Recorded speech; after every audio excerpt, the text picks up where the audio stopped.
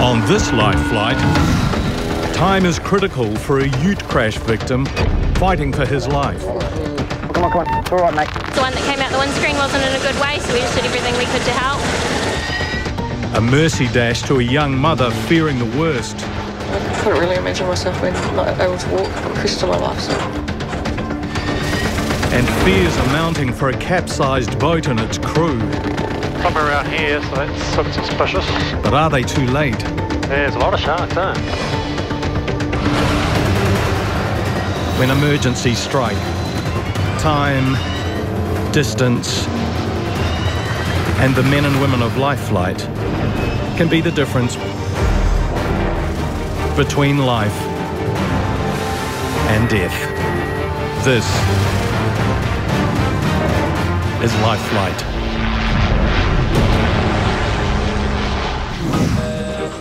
The Life Flight team are responding to a 111 call from a member of the public.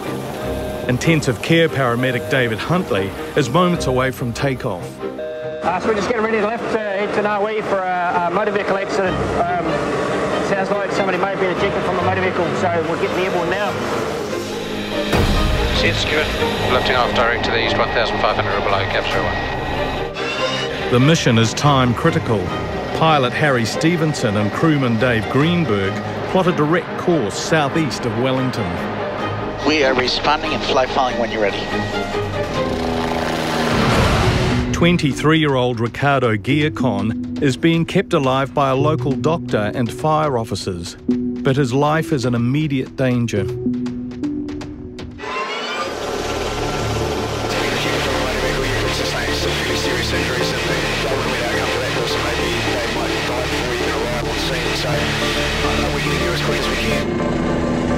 Looks like it up ahead there. Yep. Right. We'll land on the road where that fire is. Roger that. Yep, anywhere in here is good. Every second counts as the Westpac rescue chopper touches down. David takes in the crash scene and identifies the injured ute occupants.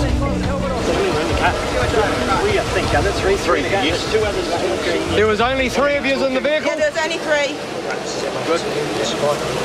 Did he roll? Did he hit anything? They rolled, they came past us. So they're coming this way? This way, yep, they've hit down there. Yeah. They've skidded round, they've corrected one way, corrected the other way, it's rolled once. Yeah. And he's come out the windscreen. Okay, thanks. Witness Samantha was relaxing on her summer camping holiday when she saw the accident and acted immediately. We just sprinted as fast as we could here, we were first on the scene. Noticed the one that came out the windscreen wasn't in a good way, so we just did everything we could to help. Ricardo's mate, Jordan, climbed out of the ute's back window and helped Samantha perform CPR. The pair kept the seriously injured man alive until help arrived. Not sure how much longer we could have carried on with the way we were going for. He's quite unconscious and he's got what looks like quite a significant head injury. Bleeding in Ricardo's brain is compromising the apprentice builder's breathing.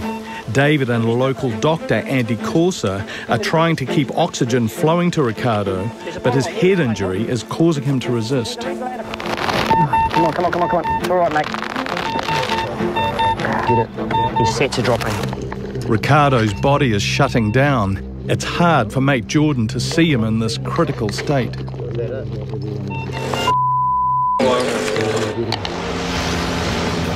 Meanwhile, the life flight plane is going to the aid of another car crash victim who is at risk of being permanently paralysed.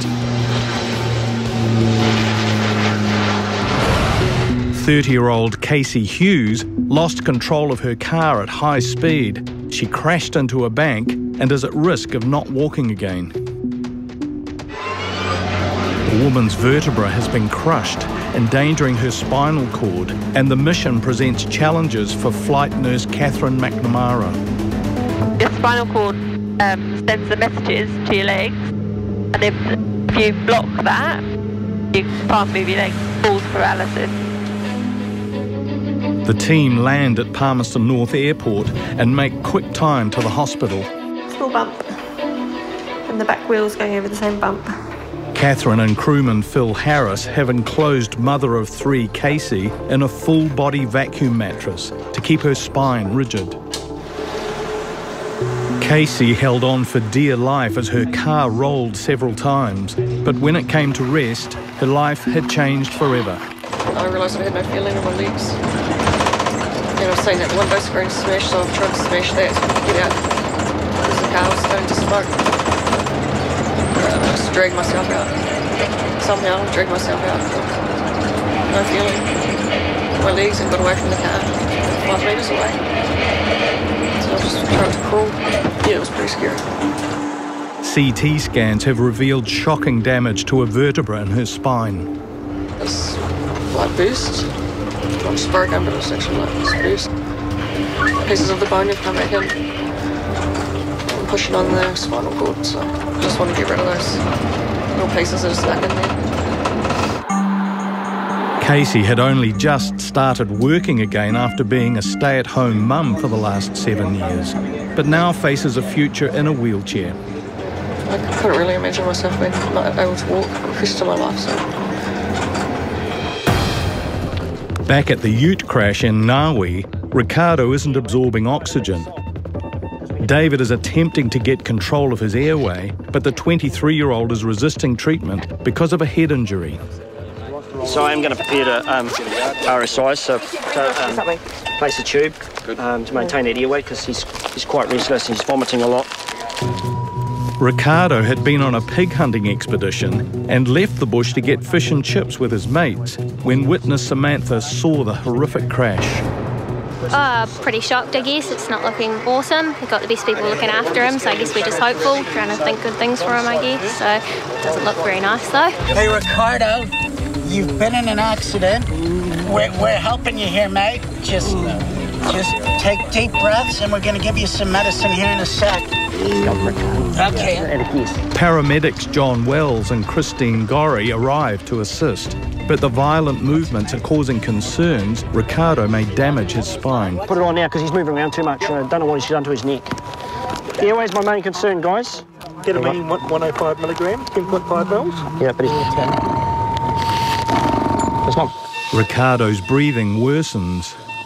The strange horse-like noises are a sign Ricardo's head injury is affecting his ability to breathe. Okay. That's the blood from the base of the brain. That's coming from his ear. Right, all the fentanyl going on board now.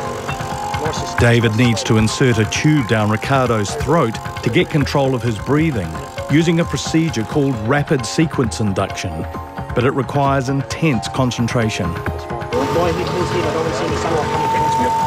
Give all that. Nice and slowly. Right. And watching for circulation, so a little twitching of muscles. The drugs will temporarily stop Ricardo from breathing and resisting treatment. Right down, guys, here, right down low. Yep. David has only moments to act. 180.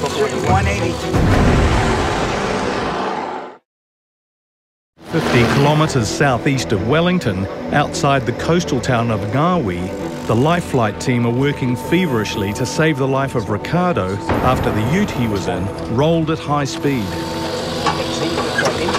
SpO2's 100. The other occupants have minor injuries, but 23-year-old Ricardo wasn't wearing a seatbelt and was flung through the windscreen. 183, 108 on the blood pressure. Is up the pressure a little?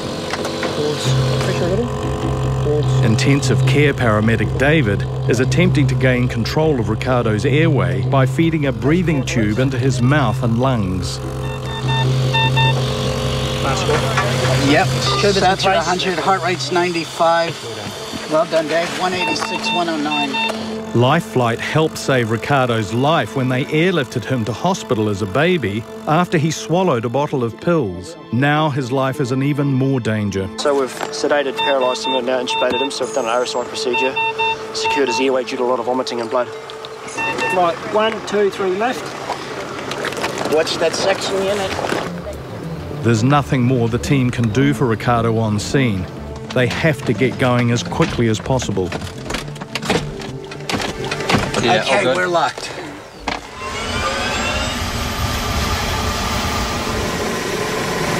Yeah, we've got plenty of gas. Gauges are in the green. Warning lights are all out.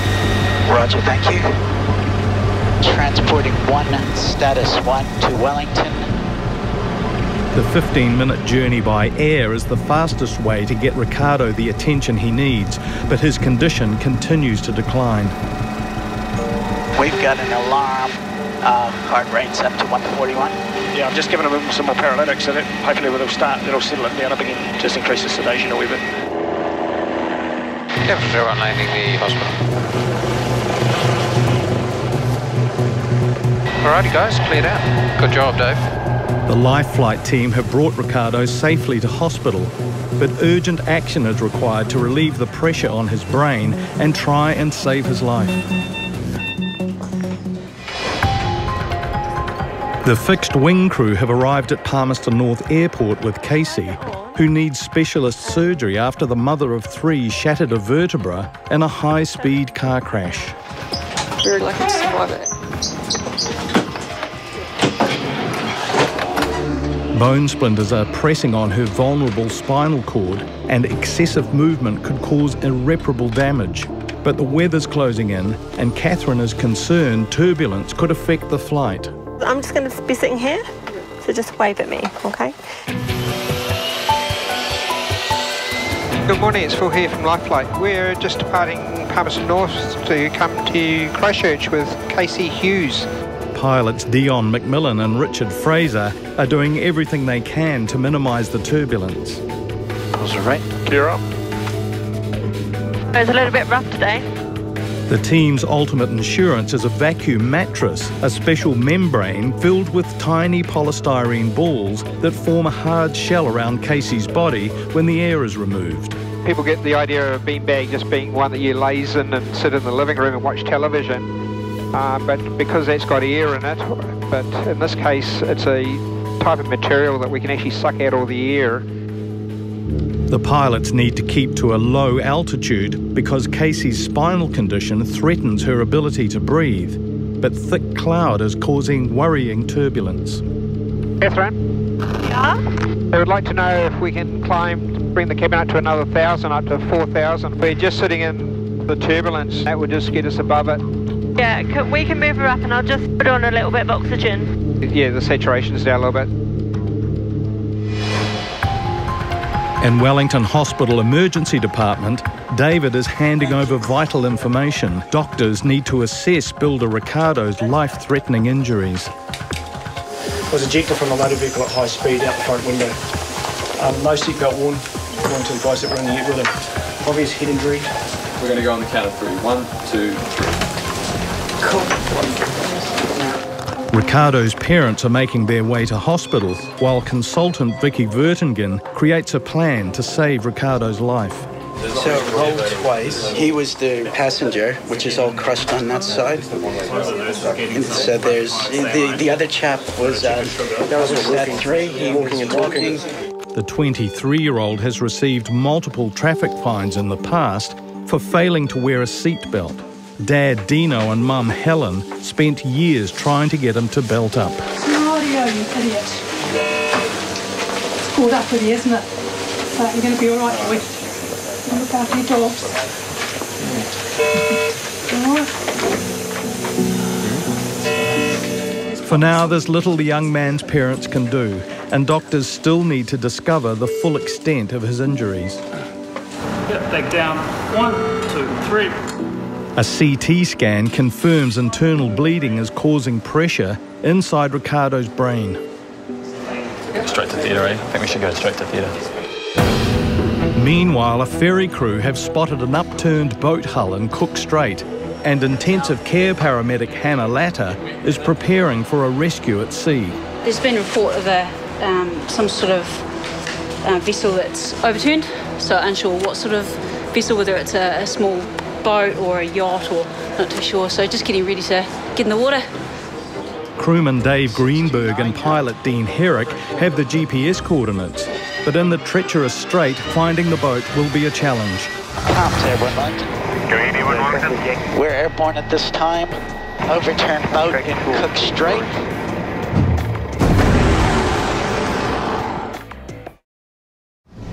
The life flight team are searching for an overturned boat in Cook Strait and need to find it and the boat's crew fast. Sort of flying over the point. Right, anyway, we're somewhere around here, so that's looks suspicious. Yeah, I get what you're looking at. Got something off to my right. Dean's got something off to the left. I'll keep mine inside as well. If the boat's crew are in the water, they could be at risk of hypothermia or drowning. Dead fish in the water. We've got a dead fish. A dead fish just off on the left, which all could indicate, a boat that's sunk. Nice and still. Conditions are relatively calm for the search, but the strong currents of Cook Strait could have dragged the boat and its crew far from their reported position. The most sensible thing to do would be to make a run for shore from here. That's where they would be swimming. Although land is in sight, Cook Strait is notorious for its strong currents, making a swim for it challenging. Now there's an even greater concern. Yeah, there's a lot of sharks, In hospital, ute crash victim Ricardo is out of surgery and in the intensive care unit. But the 23-year-old is slow to wake up, and Dr. Ryan Salter is concerned. He's still not completely following instructions, so it's pretty clear that his brain's had a bit of a shake-up. We just need to give him a bit of time to see how he goes. Mum Helen and Dad Dino have been at Ricardo's side, looking for signs that their only son is recovering from his injuries. Squeeze my finger, mate. Squeeze? Come on. Give it a squeeze, Ricardo. Still naughty land, chasing the big pig. I got the worst phone call in my life.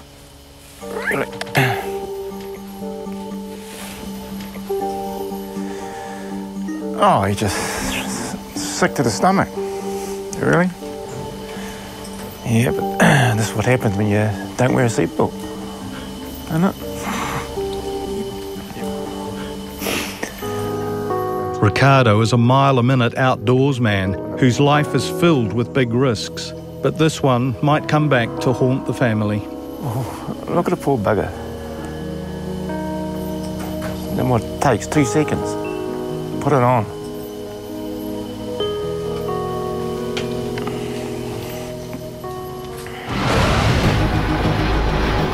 The Lifeflight fixed wing team are attempting to touch down as smoothly as possible at Christchurch Airport to prevent further damage to Casey's shattered vertebra. 20 clear to land, meter to 01. Not control. Taxi. Feeling okay in the bean bag? Yeah, feel it's nice and tight? Nice and tight there. Lifeflight has taken every precaution they can getting her this far, but Casey is approaching the future with eyes wide open. End up in a wheelchair. Can't do anything about it, so this was still alive. Most of you have to see my kids still. Casey arrives at the Christchurch Spinal Unit, where surgeons will attempt to reconstruct her vertebra, but it will be months before the mother of 3 discovers if she will walk again. The Lifeflight team are searching for missing crew after reports of an overturned boat in Cook Strait, but there's no sign of either, and sharks have been spotted nearby. There's a lot of sharks, Lady left 4, Straitsman. Yeah, we've got an upside-down floating light green object about 3-4 cables ahead of us. A sighting from the ferry crew is the team's best lead yet. Oh, yep. I think I've got it. Okay, firm, we've got it in sight. We're looking for debris or any persons in the water, over. Unable to see it. Roger, Spreader Wellington is en route making best speed, and we'll get Spreader Wellington to establish anything that might tell us that it's a recent capsize, over. And Spirit of Wellington is just approaching the boat now, Lady Liz. The Coast Guard check the boat for a body that could be trapped underneath, but there's no sign of life. It's been here for a while, look at that. Air 1, the boat's been found, no one on board. We're returning to base. 4 days after surgery, Ricardo has woken but is still struggling to make sense of his surroundings. Mate Jordan is happy just to see him alive. Hang in there, bro. Can move today, eh? Yeah, no, he's improved a lot since the crash. Yeah, he's doing good. Jordan climbed out the back window and found his mate lying on the road. And at that point, you know, I thought, you know, he's passed. Yeah. This was the freakiest time of my life, I have to say. It's just, it replays in my head. Yeah. Ricardo continues to improve and is transferred to a ward 2 weeks later. He is awake, but his brain injury is significant. Hey, G.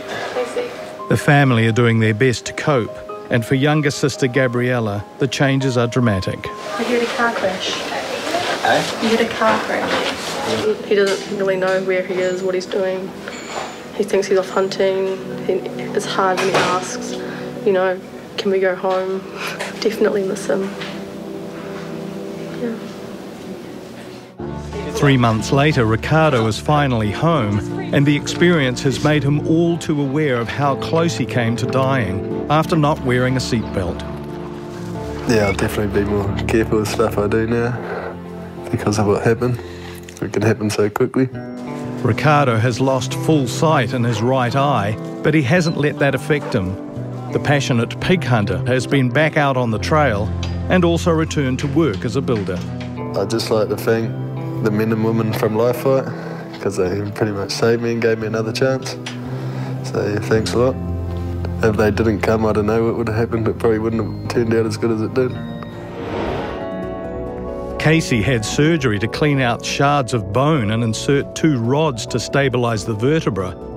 Months later, she is moving around on crutches, and there's hope she will make a full recovery.